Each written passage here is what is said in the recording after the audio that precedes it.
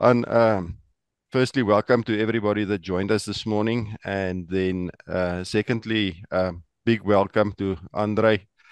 Um, I was thinking this morning, way back, most probably it was middle 90s, you presented at a few of our conferences, and already you at that time had the foresight to talk about not products and stuff. That at that stage you were still at Old Mutual, not about products and stuff. You came and told us about values and understanding the values of our clients and why that is important.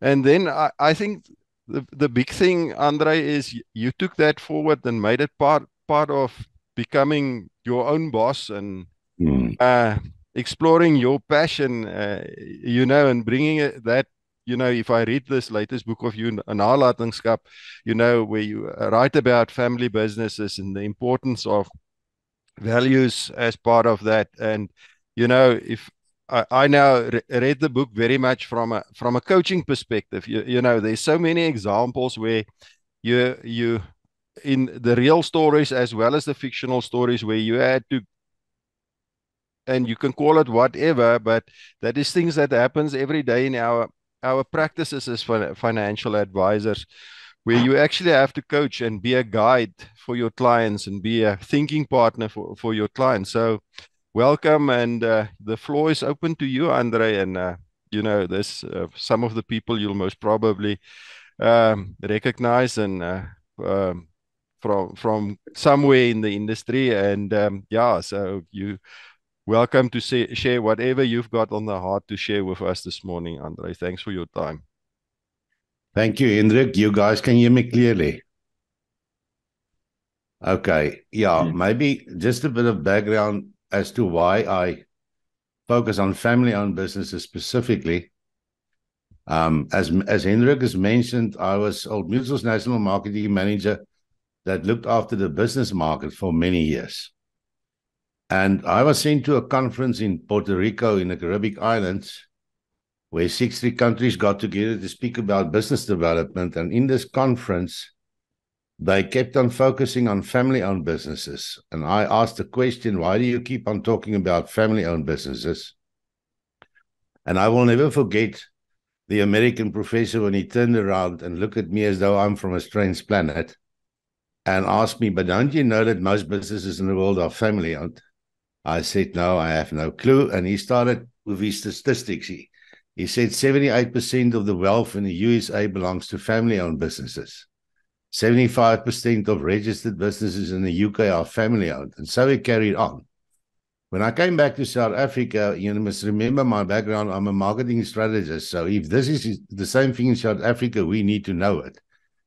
Because I could see a very quick link between what we did in our industry in financial services and what they were hampering about. The problem with succession planning, and they mentioned that only 30% of family-owned businesses move successful from the first to the second generation, and less than 4% reach the fourth generation, and most of them don't bypass the third generation. There's a third generation problem. So we couldn't find those statistics in South Africa, and it costed Old Mutual R500,000 in those days. I'm talking about more than 2 decades ago, just to answer the question, because we had to do primary research, which we did in those days through a guy called Professor Gideon Maas, who's stationed at Nelson Mandela University. And then we've learned that 80% of registered businesses in South Africa are family-owned. In the farmers market, commercial farmers, 96% are family-owned.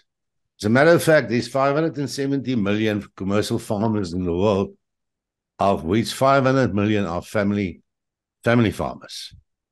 So that is why the United Nations declared the next decade the decade of family farmers. It's because actually family farmers that feeds the world.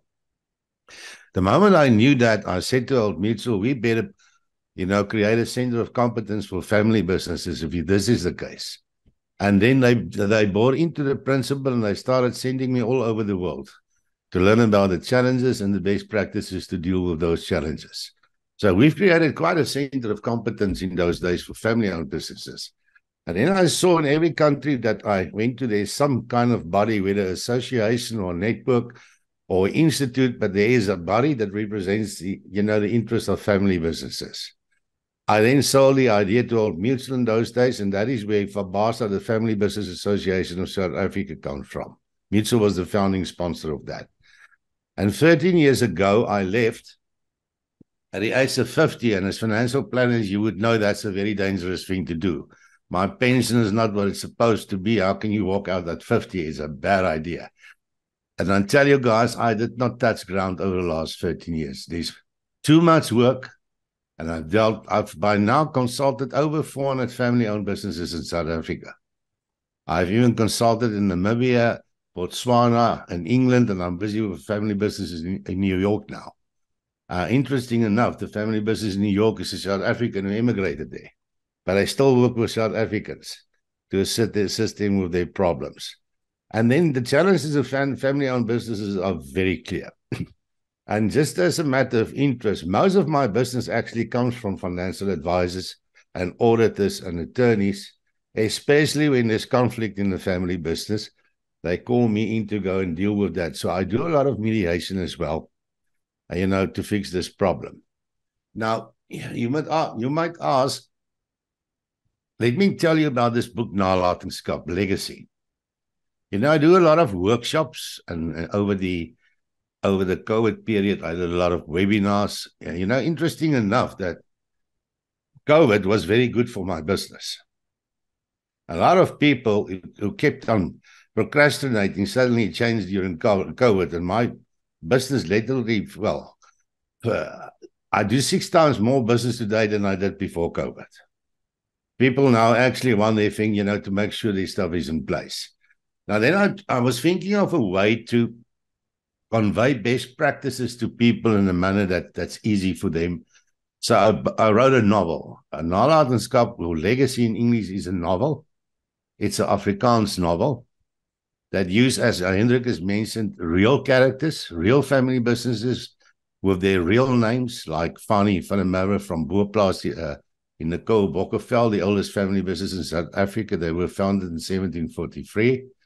Willie Nel from Woolmanshoek in the Eastern Free State. The German Tilly family in Lunenburg. They're close to Paul Petersburg. My own brother, Leon Diederichs, our family business is in Somerset West here in Cape Town. And so you can carry on. And real things that happened with them. And then I had these fictional characters as well, because there's certain things that happen in family business that is, Hendrik, I don't know whether you know, some of those fictional characters and stories are actually true. I thought that's actually true stories. Yeah. So yeah. I've just changed the names and the places where they come from.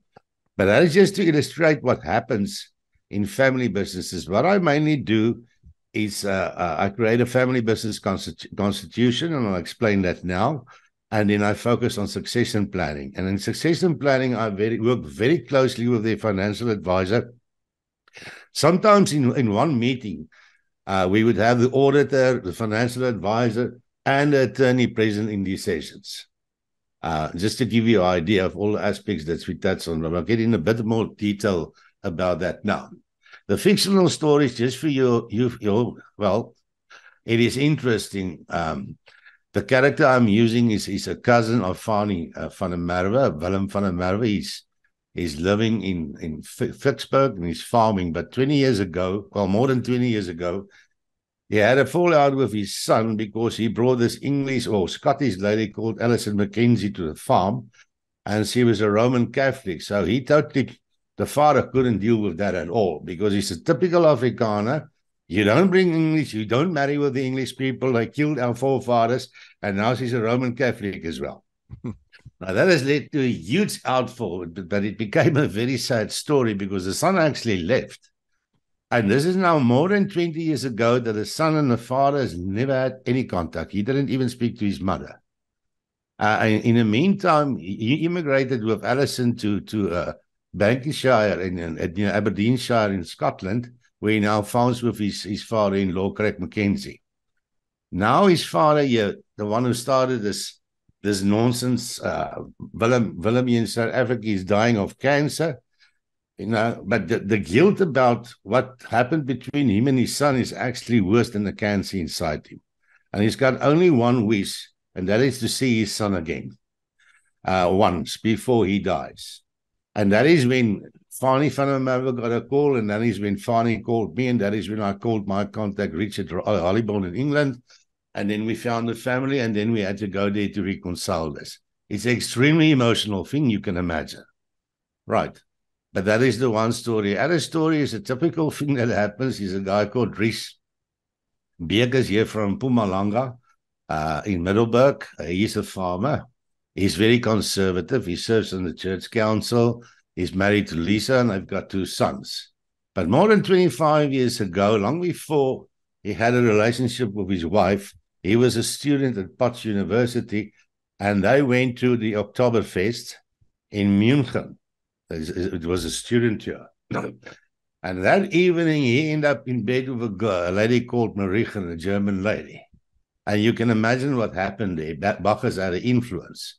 The next day, he flew back to South Africa. He felt so guilty about this. He didn't even want to stay there any longer. He just wanted to get this out of his mind. But as the story happens, 25 years later, a girl called Brigitte walks into his office in Middelburg, his daughter, which he didn't know about. You can imagine all the drama that would follow there. So those are the typical things that would happen in a family-owned business. You might ask the question, what I teach family businesses more than anything else is, what does legacy mean? You see, legacy is not just about what you leave for your children. It's actually about what you leave in your children. Can you understand that expression? Remember what Hendrik has said about values. Now, let me tell you why this is so important. I've published a number of books in what we call the Nature series, Business Jungle and Field Wisdom and Leadership Values, Wisdom from the Plant Kingdom. I use analogies from nature to teach people. I happen to do all these things for 7 years in a row in Kyknet on Bytsake, where all of this we actually did. Ons het dit in die veld gaan opneem in those days. So there's one book, Leadership Values. The point of the parts there is the average lifespan of businesses in the world is 25 years. Why then do you find businesses that survive for more than centuries and even more than 1,000 years? You know, the oldest business that I worked with was called Congo Gumi in Japan. It's the oldest in the world. They were founded in 578 after Christ. And this family is in their 51st generation. Can you imagine that? So I wanted to know, how did they survive? So I went to the oldest businesses in the world, and of course to Boerplaas, which is the oldest business in South Africa. And I asked the question, how did you survive for so long? And the answer was simple. It's about values that they imprint in their children from generation to generation as to the way they do things. And if you don't adhere to those values, there are serious consequences. Can you hear what I'm doing? So it's a totally value-driven thing, and that's why they've been around for so many centuries. I then wrote this book because I asked him, what are these values you're referring to? And it's not difficult things. It's things like consistency, fairness, integrity, stewardship, servant leadership is something that came strong, very strong from these family businesses. Can you see there's nothing, wisdom, passion, those kind of things. Those are the typical values that drives them. I then link that to plants and trees. You might find that very interesting, but you can actually do it. Once you understand plants or essential oils in plants, and you know there's certain properties in plants, it becomes easy to link it to a specific value. Just to give you an example of what I did, integrity, for instance, is linked to jasmine. Now, yeah, what time of the day does jasmine smell on its best? Come on, somebody tell me. Cindy, I can't get your mic is off. A mic is talking to myself. Yes. Yeah, usually I think in the early morning or in the late, or going into evening. Yeah, people think it's early morning, but it's actually in the evening after the sun has set.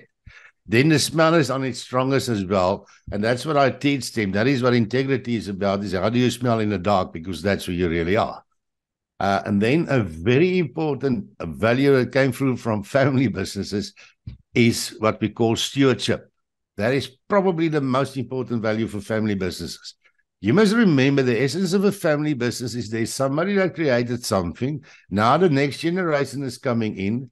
They need to take care, safeguard what was built up, from the generations before them, and safeguard it for their children that will follow. So this is the essence of family businesses. So the business does not belong to you. You are merely the steward of the responsibility in your generation to keep it going for those that will follow you.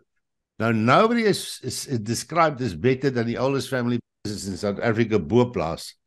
I asked her, they are in the 11th generation now. They were founded in 1743. I asked Karel in those days, how did you survive for so long? And he taught me, David taught from generation to generation that this farm does not belong to this generation. We merely borrow it from the children. Do you hear those words? Not we inherit it from our fathers, we borrow it from our children. And that is the essence of what the family businesses need to understand. Now, the two processes that I look at is a family business constitution. All you need to get in your mind is a weighing scale.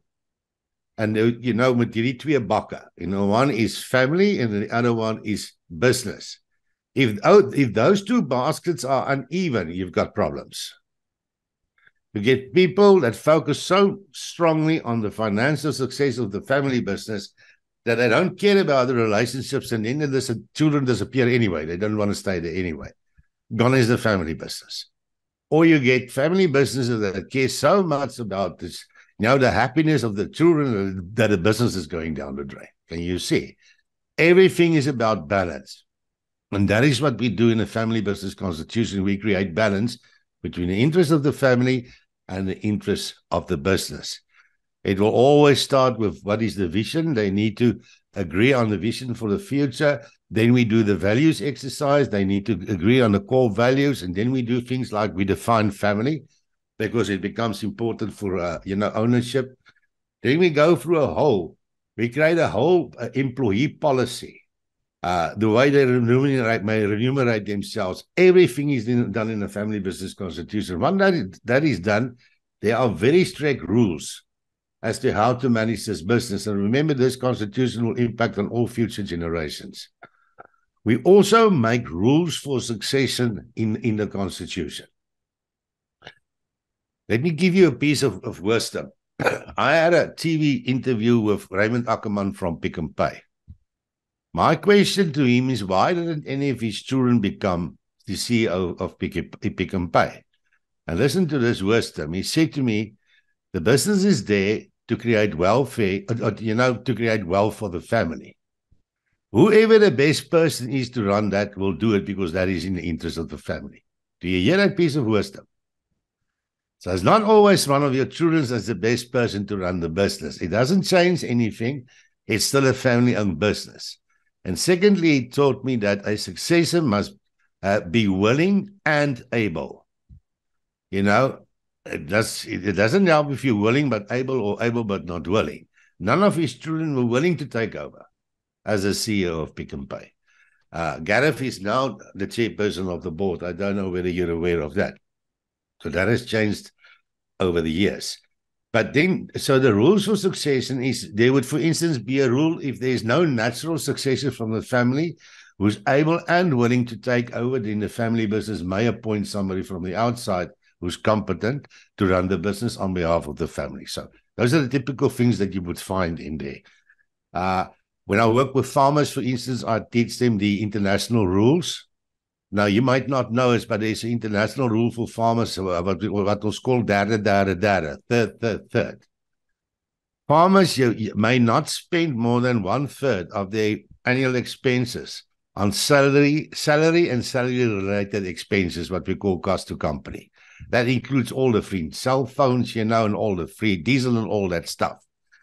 So I teach my clients and I lead them freely. No more than 1/3 of your budget may be spent on that.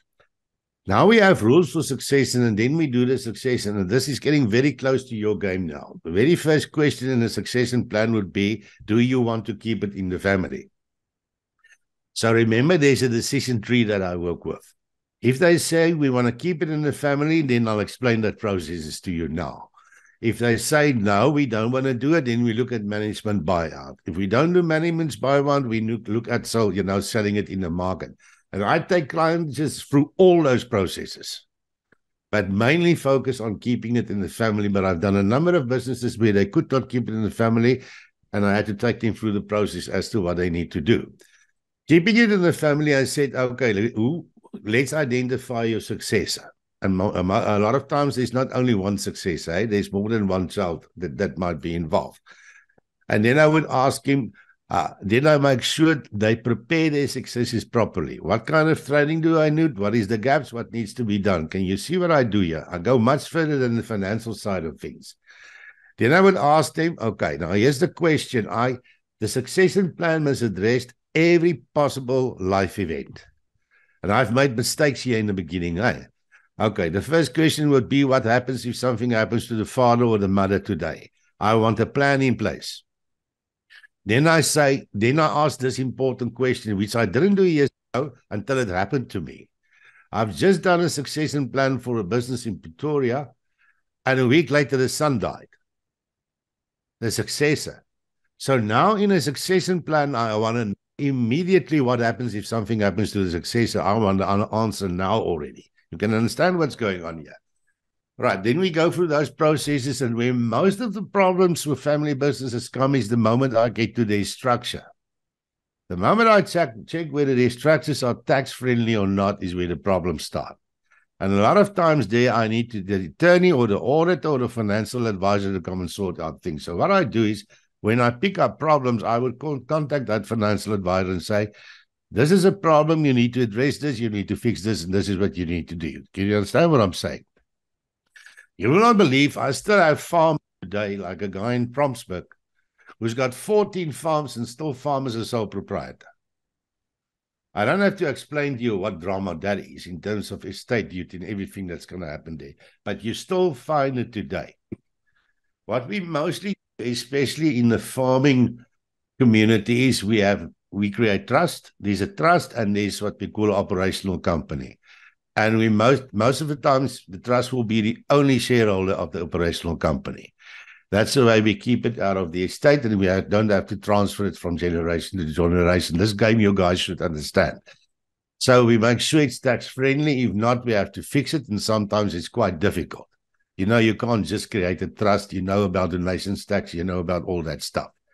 So, but when I get to that point, I can very easily see, because I come from the industry. I want you to understand very clearly, I'm an accredited family business consultant. There's only a few of us in this country. And I don't know about any other accredited family business consultant who does this full time. The others are all professors, Professor Elmery and Professor Peter and Professor Dem. Then they do it in between when they can. I'm not a certified financial planner. I'm an accredited family business consultant. So I don't work with finances the moment, but because I come from an industry, I can immediately see if there's a problem. So it becomes easy for me to tell a financial advisor who's certified to do this, you need to go and sort this out, and this is the problem. You understand all of these, hey? Then I would ask them questions. Do you have a will? Is that will in line with what we decide in this succession plan? If there's a trust, I make sure there's an independent trustee, all that stuff. And if there's problems there, we fix that as well. And then I move forward and say, okay, now dad is dying today. What's going to happen to mum? And if there's still minor children, and now I'm straight into your game. Can you hear what I'm saying? And okay, is there provision for mum? Is there provision for the dependent children or not? If there's a problem there, who do you think we call? I call the financial advisor.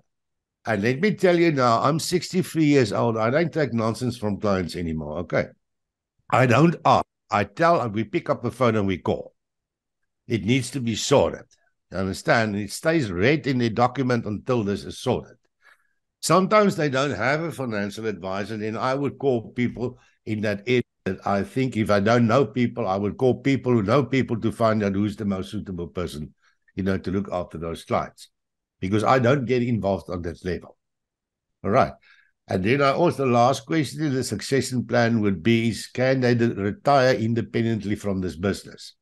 Now, let me tell you, 90% of family-owned businesses, the father cannot retire independently from the business. He keeps on being dependent. And you need to do those calculations, and the children need to understand what this means, because there's a responsibility. Some strict rule from me as well is if the father and the mother is trustees of the business, they will remain trustees until their death. You don't give your estate over before you're not there. I've seen too many problems with that. I worked with a family business. The father and the mother retired in George, and they gave the farm over to the children. And 4 years later, the farm was gone, and they're in their 70s, and they have no other provision. Can you understand what I'm saying? You don't give over your estate before you're dead, and that's it. Yo, Hendrik, and I think I've spoken enough now. Guys should understand who I am and what I do now. Is there any questions? Yeah, I think everybody can, if you want to, you can put on your cameras and, ask Andre questions and have a conversation, So, yeah. Are you guys working with family businesses?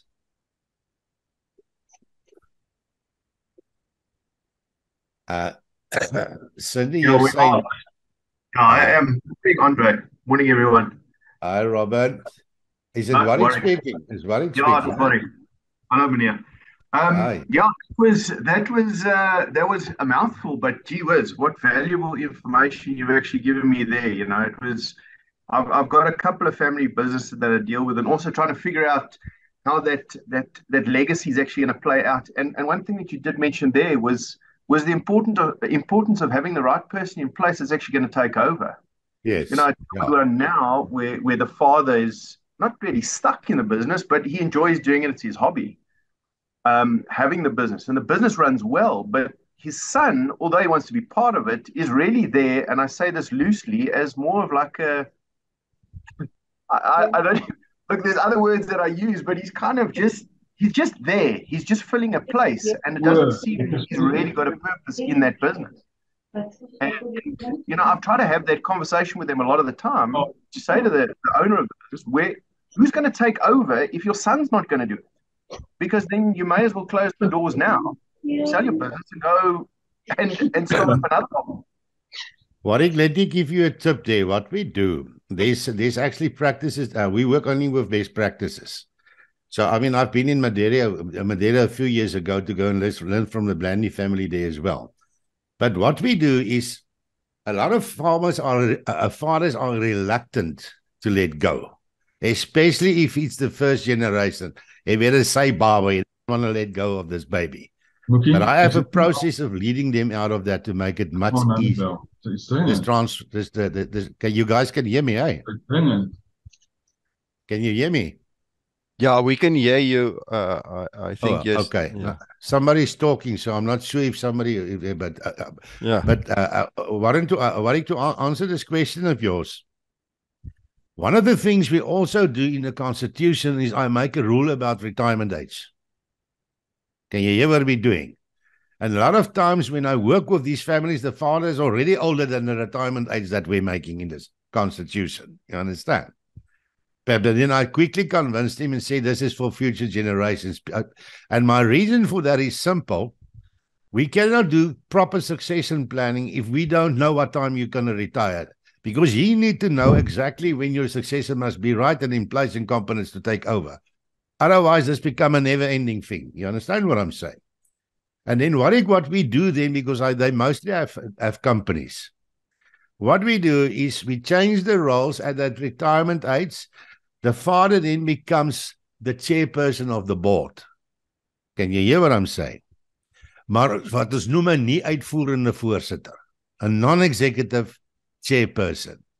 Because it's important that he must be around when the children take over so that we can test their skills in decision making while the father is still around, but they must take over the executive responsibilities. And it seems that family businesses find it much easier to do it in this manner. Because the father is now not pushed out of his own business. He's chairperson of the boards, but now we can expose the children to decision-making and the stuff that's going on in the business. And we found that is by far the easiest and best practice to do this. So I'm just planting that seed for you so that you we actually do deal with those kind of problems. Anything else? Can I ask you if your clients, do they come to you? They refer to you? How do you? Because in my experience, especially on the farming community, families are very reluctant to address the obvious problems that is on the table, and a lot of conflict, a lot of ego, a lot of power issues play out. I would be interested to know, how do these families land up in your office? Okay, Mariette, first of all, you can never do what I do when you're young. You can forget it. They will never listen to you. I was 50 when I started it, and I don't actually think anybody younger than that should even consider doing this, because the parents won't listen to you. And secondly, you need to be in very strong connection with younger people, because remember, you need to please 2 generations here. You need to have the wisdom to deal with the parent, and you need to be open enough for the children to feel that they can be part of this process. You hear that? That's the first thing I want to say to you. Yeah, but what I also want to ask you is, sorry to interrupt you there. So, where does women come into play? Yeah.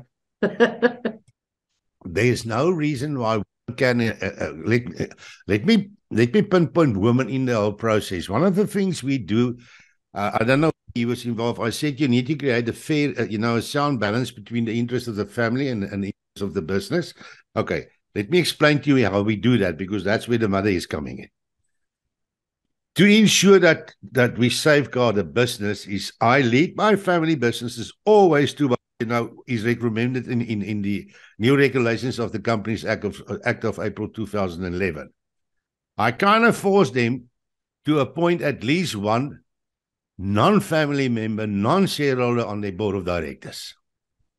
But that person must be a wise business person, and they check their business decisions. Can you see what we do? So we appoint, if you go and read the new regulations of the Companies Act of 2011, you'll see something strong very surely there. You should be at least one person on your board of directors that is not a shareholder. So that is how we look after the business side. And then what we call what is called a family forum, a family forum. The task of the family forum is only to manage relationships. Can you hear what I'm saying? Only relationships, not get involved in the business. And those relationships is further than just the immediate family. It's with all this, hierdie aangetrouwdes, the in-laws, because that is normally where the problems come from in family businesses. If you have conflict, is the moment the children marry, then their spouses most of the time starts the problem in the family business. Okay, that's 90% of the time. So what we do there is we create a family forum that actively manage the relationships and any conflict within that family business. And there the mother is always, by far, not always, but more than 99% of the time, the mother would take over that role. Women simply do this better than men. It's just a fact of life. We have a title for mothers in a family business. We call them the CEOs. Do you know what that means? Hendrik, weet jy wat dit beteken? Nee. It means Chief Emotional Officer. Okay? That is our title, because that is the role that happens to mothers. When there's conflict, it's normally the mother that steps in between the father and the children, and the mother that steps in between the children and the siblings, if there's sibling rivalry and things like that. Dads are not very good with that. Now, Mariette, I'm not done with you. I want to teach you what happens with businesses. Remember, I have a lot of family businesses. Some of them are women that farms very successfully. But a wonderful story I want to tell you is this. Have you ever heard about Ina Lessing Confeiter? Have you heard about that? Now, their story is they farmed in Nelstroom. I don't know what I call Nelstroom now. Molly or something. I'm not sure about those names. Morimole. Is it Morimole? Now, there's no Donnie and Ina Lessing that I speak about. Now, he farmed with apricots, and she started making this apricot jam. And but she just do it in a different manner. So everybody that tasted it said, "Where can I find this apricot jam?" Now, to make a long story short, that woman, the mother, The father now work for the mother because at this stage, inhalation confide to become such a huge business that she must net op bestelling on order every year is 800 tons of 800 ton. Hoor julle my? 800 tons of jam just on order per year. It became a massive business. So do you still want to ask me about questions about women in the business and what happens? I've seen a lot of success stories, and I see in Marietta means that sometimes a lot more wisdom from the mothers than the fathers in the business. Make no mistake. You know, you can always ask you what is the difference between knowledge and wisdom. And if you look at the dictionary, it would be that wisdom is a combination of knowledge and experience, right? Now, mothers has got more experience with dealing with emotions than fathers. This is what life has taught me, you know, all the years that I've been involved with this business. I want to ask you guys a funny thing. Do you know what is the core value of the oldest business in the world? Congo Gumi, the Japanese company. It's vision. Have you ever thought about vision as a value? To me, values are integrity and honesty and things like that. You understand what I'm saying? So I asked them, why vision? And they said to me, have you heard about this Japanese principle they call the Kaizen principle? Have you guys heard about that? Yeah. You know what it means? It means continual renewal. Now you understand why they're around 1,500 years later, because their core value is continual renewal. And then, but Mariette, can you still hear me? I can see your mic. Okay, your mic is on now. Yes, I sometimes, it depends on what kind of conflict we deal with. Sometimes I call in Professor Elmarie Venter from Nelson Mandela University. If I think a woman is going to deal better with the conflict than a man would, and I know where, then I would call her in to go and deal with that. And the end result is always better. Yeah. I'm very good with mediation, but I can get very impatient as well. All right, because I know right from wrong.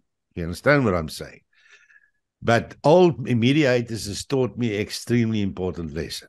When you go into mediation, the first thing you need to determine is if this is dead or just ill. Can you hear what I'm saying? That's the first thing a mediator would do. Sometimes relationships is dead. There's nothing you're going to change in that relationship, especially if they, as hulle beginsels bots. You understand that thing? If there's a war between principles, you're not going to change them. Then it's better for them to split and go and do their own fix. If it's ill, we have to figure out how ill and what is the treatment, and that's what we do. But sometimes I do pull in Professor Elmarie because I just know it's going to work better than me dealing with it.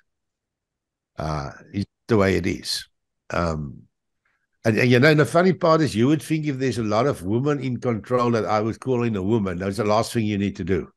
A man works much better with a bunch of women where there's conflict than women would work with that woman.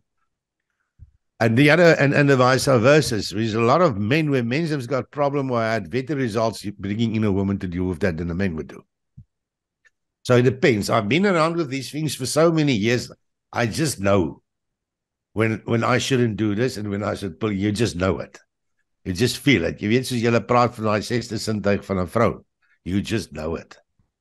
Yeah, I think the secret of, in any case, of life is, you know, to have the right combination and to know when you must step back and when you need to pull in your brain trust. Yes. And I think, you know, in business that is so. You know, you have to have people around you that you can trust with your clients. You know, to take over when you see that you're at a deadlock. You know, a dead end. Marie, to answer your first question, because I haven't asked you a question. You asked me, how do I get these clients? We haven't even answered that. You must remember, I had a bit of an advantage. In my old music days, I was a lot in the media. Because I published myself, it has kept me in the media. You know, you remember I said I was 7 years on TV. I was in the Burger and the Volksblad and those newspapers every Saturday for 7 years in a row. So people actually knew me by the time that I walked out. It makes a huge difference. You know, it made it easier for me to do. I just had to figure out a way to keep myself in the media, and I'm still in the media. I do more than 200 radio talks per annum. Still do it. I've published more than 2,500 articles. Okay, you say, you hear what I'm saying? It's a combination of the fact that I'm a writer. So people read my articles. Remember what I do. The moment you read my article, you can see my knowledge. You can see my competence. Can you see? And that's what Diederichs said. And whenever I address audiences, I never talk about products. I convey my wisdom because that is what people buy. Okay? They need to know that you know. And that is the secret of these things. And then, Mariette, by now, of course, I'm happy that I've done so well in this market. By now, my clients are keeping me in this market. I rarely ever to find new clients. They call me every day from all over. It's a simple referral game in the states of my life. You know, Mariette, the worst thing is now that I feel I'm getting older, my energy is going, I've got more and more business. I sometimes just wish life wants to work around the other way. You understand what I'm saying? But it's after all these years of a lot of effort that you now reap from that, and then I can feel it. I mean, just the last 2 weeks, I had to be in Wolmaranstad. I don't even like driving from Gauteng to Wolmaranstad, going through the traffic. A week later, yesterday, I came back again. I had to be in Paris, and we've been on buses with farms, and that's the other thing that I do my business through. Companies call me in who deals with family businesses, okay? Whether it's like in Telegraph, for instance, and a lot of banks and life insurers would pay me to address their clients. So I do a lot of, I don't only consult, I'm a public speaker as well, and I charge good fee for that as well. So if you've been in the game as long as I have, you know, you get a lot of these companies and said, but they don't want to pay you to speak because they say, because you can then consult these people afterwards. And then I would tell them, public speaking is one of the cash streams in my business. If you don't pay me, go away. So I got away with that for all these years. So clients actually fund my marketing cost as well. I hope you hear what I'm saying, because they're paying me to speak to their clients. And their clients can see what I know, because that's what you need to convey, is the wisdom that you have. Those are the kind of things. But at this stage in my life, the market knows me well enough. But for you to get access to that market, you need to get involved with farming societies. You need to be selective, but I got a lot of business through business chambers. I've always been members of business chambers and those kind of things. You need to be in a network where you can get to people. But you must select your network in a manner that you want to get to the client that you want to get to. Otherwise, it's a waste of time. And you need to position yourself. I think why my business is successful is the old marketing adage I want to teach you. And you all should listen to this. If you want to broaden your appeal, you need to narrow your focus. I'm going to repeat that, Hendrik. If you want to broaden your appeal, you need to narrow your focus. Why am I successful is there are thousands of business consultants, but very few family business consultants. And the dynamics in the family business is totally different from a non-family business. So I selected an area where I could become the master. Can you hear what I'm saying? And everybody knows that I know exactly what's going on in family businesses. So I'm not trying to be everything for everybody. I specialize, and that to me is the secret. If you want to broaden your appeal, you need to narrow your focus. Dion, I think you wanted to say something, and then I think you had to grab a call or something. So, Andre, what is your succession plan? My succession plan, you know the fact about it, mechanics cars never working, eh? I've got to say, Dion, I'm actually busy with that for the last 2 years. Simply trying to identify, because you can imagine the character that do what I do. You need to be a psychologist. You need to be a legal person. You need to be a financial advisor. You need to be everything. And you need to be old enough to be able to do this. And you need the right personality as well. Okay, you need patience. I mean, I sit through conflict sometimes that jy weet ek kruip my hande hier onder die tafel vas net om stil te bly want ek wil nou hier inklim, jy verstaan, and then you need to learn to shut up. You need to be an excellent listener, and there's a reason why you have one mouth and two ears, why you were made that way. But to learn that in life is extremely difficult. So you need to be all of those things to be able to take over. But Dion, I've got a real challenge here. Because I don't only want one person, I need a few persons spread out through the country that can keep on with the work that I'm doing whilst I'm here to actually teach them to properly do this job. But to find the right people, I had names, and I took some of them with me. When I consult, I've taken them there with me to sit through me, and then I almost immediately realized this person is not going to work in this job. Okay? Like the one I took in Cape Town the other way, he just can't keep his mouth. He just wants to talk all the time. You don't talk when you consult. You listen. You understand what I'm saying? So I have a problem. Then the other guy I took there, I could just see his insight in financial things are just not there. There's no natural understanding of things. Then you must steer away. So I've been through about 10 guys, Dion, to answer your question. There are one or two that I would potentially carry on with, but there are huge areas where I have a huge challenge. And let me tell you, a very important area is Hendrik, where you come from. I mean, the Free State is one big family business. All right? Die Vrystaat is 'n familiebesigheid. I tell there's more farmers in the Free State than any other province. Are you aware of that? It's one big family business. And my clients, I live in Cape Town in the Western Cape. More than 50% of my clients comes from the Free State. West and East Free State.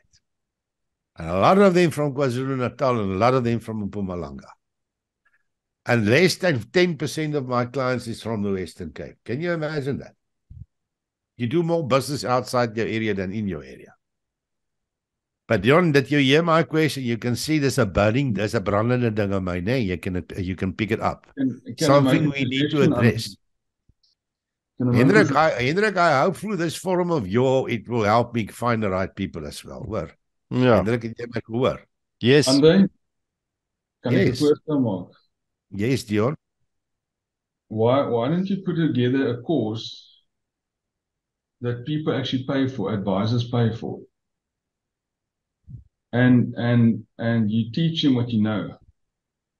And by engaging with them, with learning them through the course, and it's not for free, you get paid for your time. You can identify certain people that actually might fit how can I put it? That are the right fit for what you are doing. Yeah, I would have to do that on my own because remember that course already exists. Because part of what you need to do to get accredited is you go through Nelson Mandela University is do the accreditation in South Africa.